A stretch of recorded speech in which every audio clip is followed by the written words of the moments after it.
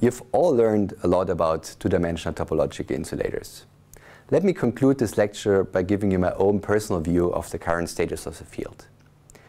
I think there is a general consensus that the two-dimensional topological insulator phase has been observed in mercury telluride samples, namely in the group of Lau and Smolenkamp in Würzburg.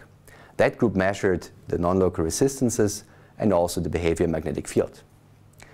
Now, you have also learned that in two-dimensional topological insulators, conductance should be quantized at the level of 2e²h. So that's very similar to quantum Hall effect. Now, in quantum Hall effect, we have these conductances or Hall resistances being quantized extremely accurately, up to precision of 10 to the minus 8. Is that also the case for quantum spin Hall effect for two-dimensional topological insulators?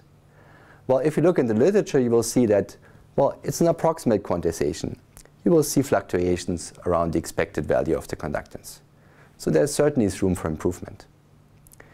It turns out that these mercury telluride samples are actually very difficult materials to both to grow and both to handle. So there's only very few groups that can do that.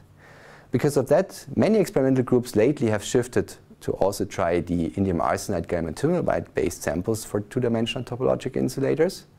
And recently there were a couple of experiments which on the one hand look very promising, but on the other hand also very puzzling because, for example, there was very little magnetic field dependence.